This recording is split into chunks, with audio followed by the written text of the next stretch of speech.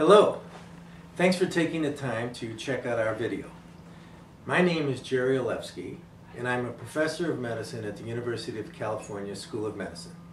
And over the next few minutes we want to introduce you to some of the main concepts and ideas underlying our paper, which will appear in the current issue of Cell.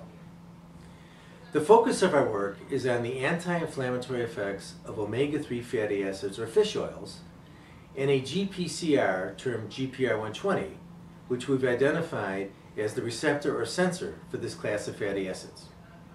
The title of our paper is GPR120 is an omega-3 fatty acid receptor mediating potent anti-inflammatory and insulin sensitizing effects. And as you can see by the author list, a number of my colleagues and collaborators have all contributed to this effort. I'd like to introduce you to the two co-first authors of this paper, whose names are Drs. Da-Young Oh and Saswata Talukdar. We're going to let each of them have an opportunity to introduce themselves personally to you. Hi, my name is Da-Young Oh. I received my PhD degree from Jeonnam National University in Korea. I'm currently working in Dr. Olefsky's lab. Hi, my name is Saswata Talukdar and I completed my bachelor's and master's from the University of Calcutta in Calcutta, India. I did my PhD at West Virginia University and currently I'm a fellow in Dr. Olefsky's lab. This project started with the general idea that omega-3 fatty acids or fish oils are anti-inflammatory.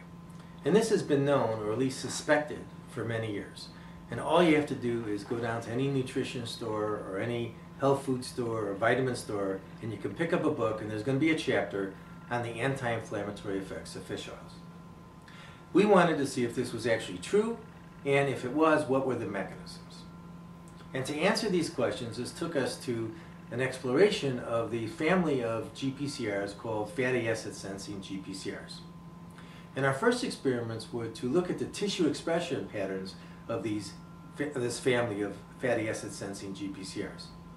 And when we did this, one GPCR called GPR120 jumped out at us because of its very unique and restricted tissue expression pattern. What we found was that GPR120 was highly expressed in pro-inflammatory macrophages and in mature adipocytes, and also in gastrointestinal L cells.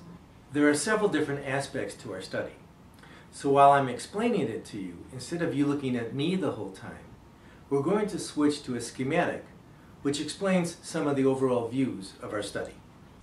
This diagram shows that NF-kappa B and JNK1 comprise the two major intracellular pro-inflammatory pathways in macrophages. TAC1 is a proximal serine kinase which can activate signaling through both of these pathways. TAB1 is a protein which associates with TAC1 and activates it to initiate pro-inflammatory signaling. In our current studies, we have shown that omega-3 fatty acids exert potent anti-inflammatory effects in macrophages by activating a cell surface GPCR termed GPR120. When omega-3 fatty acids stimulate GPR120, it causes the receptor to associate with beta-arrestin 2. After this complex is formed in the plasma membrane, GPR120 and beta-arrestin 2 internalize, and after internalization, beta-arrestin 2 can now associate with TAB1. This association with TAB1 removes TAB1 from TAC1, allowing inhibition of activation of these pro-inflammatory pathways. We then took these in vitro observations to the in vivo situation and generated a colony of GPR120 knockout mice.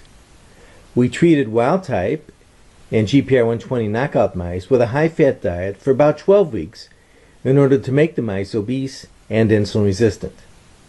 At this point, we supplemented the high-fat diet with omega-3 fatty acids and measured the effects of this omega-3 fatty acid supplementation on inflammation and on insulin sensitivity.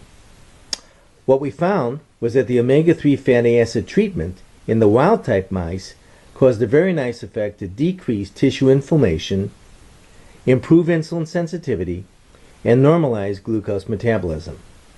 On the other hand, in the GPR120 knockout mice, the omega-3 fatty acids were completely ineffective, and this demonstrates that both in the in vitro and in vivo situations, the effects of omega-3 fatty acids are dependent on the GPR120 receptor.